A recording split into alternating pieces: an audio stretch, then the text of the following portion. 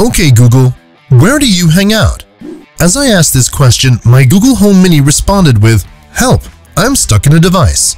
But it's right in the heart of Silicon Valley that Google has put down anchors, with its crazy headquarters famous the world around. A short walk from the San Francisco Bay Area and a stone's throw away from other multinational headquarters like Apple Park and the homes of Facebook, eBay, and Netflix, sits the 26-acre site on which we find googolplex. Based in Mountain View, the Google headquarters gets its name from a play on words. Most evidently, it's a combination of Google and complex, but spelled a little differently. Googolplex is an incredibly large number with a lot of zeros after it. The latter explanation is probably a hint towards Google's global monopoly and its incredible successes. The land was purchased from Silicon Graphics, the creators of Jurassic Park's famous dinosaurs. Maybe that's why a dinosaur still looks over the complex today. For the first time ever, Google didn't move into buildings that were inhabited by previous tenants. The multinational firm this time around took matters into its own hands and employed South African architect Clive Wilkinson.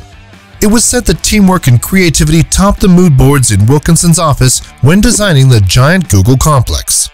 Both firms came together to design a space which was not only set up to boost productivity but also workforce satisfaction. This can be seen with fun lava lamps and even giant screens showing live Google search terms from around the world, a nod to the company's most famous asset. Oversized whiteboards plaster some walls full of creative ideas and not-so-creative anonymous jokes.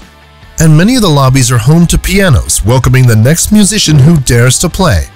An incredible amount of glass was used in the construction of googolplex, which boosts natural light, and offices are arranged in workspaces of 3 or 4 people. These little clusters are said to be effective for sharing and developing ideas, but are small and independent enough to reduce office chatter. It seems that Google has perfectly balanced the best of both worlds. Insider photos show workstations decorated with various Google and Android paraphernalia, and from what we've seen, they seem to house some serious productivity. Employees are there to work, but the company doesn't want them to feel that way. Staff are treated as friends with access to an incredible number of facilities. We've all heard of an on-site gym, that's nothing new, but the company also offers swim-in-place swimming pools. These are designed to reduce the footprint needed by allowing swimmers to swim against an artificially generated current. Various ping pong, billiards, and foosball tables are dotted throughout the campus, with spaces to kick back and enjoy some video gaming too. Google even has its own self-contained pods, which are used by staff members to kick back and relax or to distance themselves from their surroundings in order to get down to work on some heavy tasks. What about outdoors? After all, Californian weather is supposed to be among the best in the world. Google has that covered too. Tennis courts, soccer fields, and other outdoor spaces for fun frisbee games are all totally free to use for staff. These are all interlinked by a network of private footbaths. Health is looked after by on-site medical staff, and luxury is provided by a company-subsidized massage service, a haircut salon, a laundry, and dry cleaners. The list goes on. In fact, rumor has it that team members bring their laundry in over the weekend to avoid having to use their own machines. The best part about it, traveling between these amenities is all done on Google-colored bikes. It's even reported that many employees are given a 20% portion of their work time to focus on side projects unrelated to their usual workload. Promoting and inspiring creativity pays off. Google says that's how many of its lab projects were dreamt up. Self-sufficiency was the key to Googolplex, although not fully. Some of the complex's energy requirements are met by on-site solar panels which were carefully placed across the building's roofs. Some of the fruit and vegetables and herbs eaten in the company's cafeterias are even grown in one of the park's 2 gardens, which themselves are accredited by an educational society whose aim is to teach people about the benefits of horticulture. Many scientists and psychologists have commented on the benefits of getting outdoors for our mental health, and as you'd expect, tech giant Google recognizes these benefits, with mindfulness spaces strategically placed around the complex, utilizing spaces like the food gardens. Oh, and one last perk. Food. Are you sitting down? Because this isn't for the faint-hearted. Google provides its staff with food, and a lot of it, entirely for free. Workers can enjoy breakfast, lunch, and dinner at the site's various cafes free of charge, including at Charlie's Place, the main cafeteria which was named after Google's first lead chef, Charlie Ayers. Nowadays, the restaurants focus on food that's fresh, organic, and healthy. Those Buddha bowls or that smashed avocado on toast that you see on Instagram, these are the sorts of meals being dreamt up by head chefs, which include a fusion of the world's foods. We imagine a wide variety of dietary requirements are considered when planning the menus at the googolplex. But Google employs real people.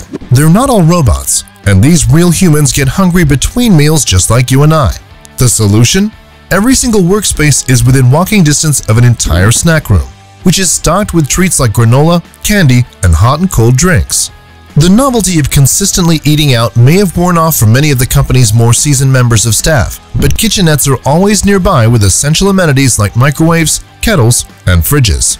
An unwritten saying amongst the company's workforce is the Google 15, which refers to the 15 pounds of weight that new starters often gain with all this free food.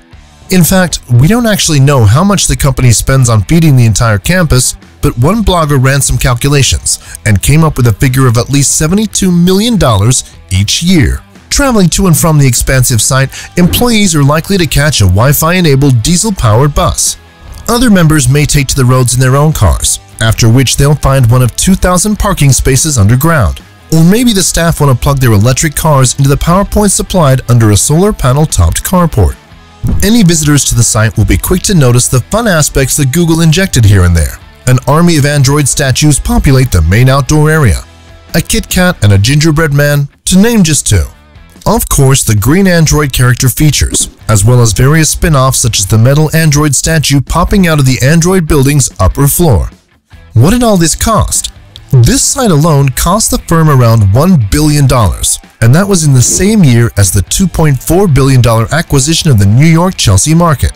Let's not forget the astonishing amount of money likely spent on food and other maintenance work, and this works out to be one of the world's most expensive headquarters. What do you think of the tech giant Google's fusion of home and work balance? Would you work in such a place with its incredible benefits, or do you value time spent away from work? One thing's for sure though, if for nothing else, this place is good for a visit. It's definitely an insight into what the future may hold. If you enjoyed today's video, give it a like. It helps us out so much and it allows us to continue to make content just like this. And if you haven't already subscribed to our channel, make sure to click that notification bell as well. Anyways, thanks for joining us today on Top Quick Peek, and we'll see you next time.